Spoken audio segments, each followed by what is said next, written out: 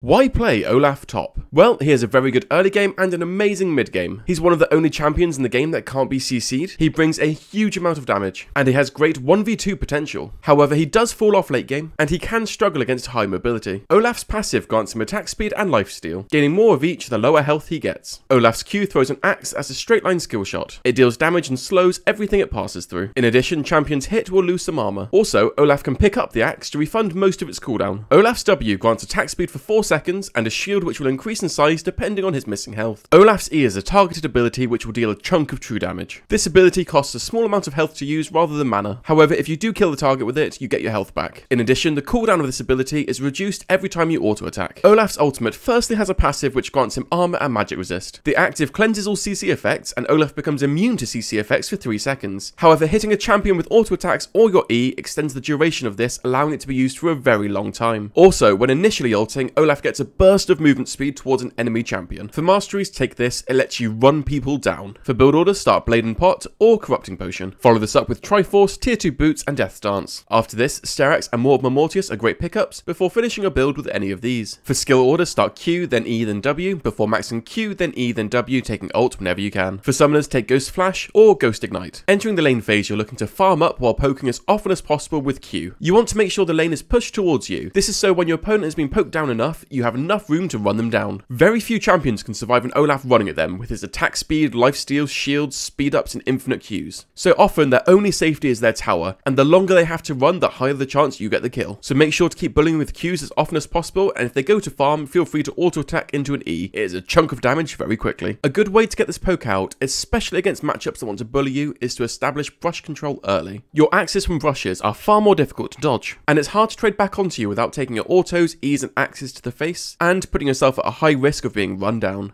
Entering the mid game, Olaf is an absolute monster. You're so strong at this part in the game that you want to take most fights you can, so look to split push and run down towers as fast as possible and force a response. If their team doesn't respond to you, you get free towers, and if they do, your team gets free objectives. In addition, as Olaf can't be CC'd while in his ultimate, it makes tower diving easy, so run down anyone that comes to stop you. And if they send multiple to stop you, focus down the squishiest champion first before turning and melting the next one. Entering the late game team fight, you're looking to rush onto the ADC and smash them dead. Feel free to ghost or flash on them. It is your job to explode them as soon as possible. As an Olaf, there's no real way to stop you as you can't be CC'd and you constantly slow their ADC. So what this does is it forces their team to try and kill you before you kill their carry. And by itself, this is usually pretty good because it protects your carries as nothing's coming towards them. After you've dived their back line, hopefully you've killed their carry and now you're just playing cleanup duties. A general tip when entering the late game fight is to put a high priority on your Ghost. Having Ghost is what enables you to sprint onto their back line, unable to be CC'd and destroy their carry.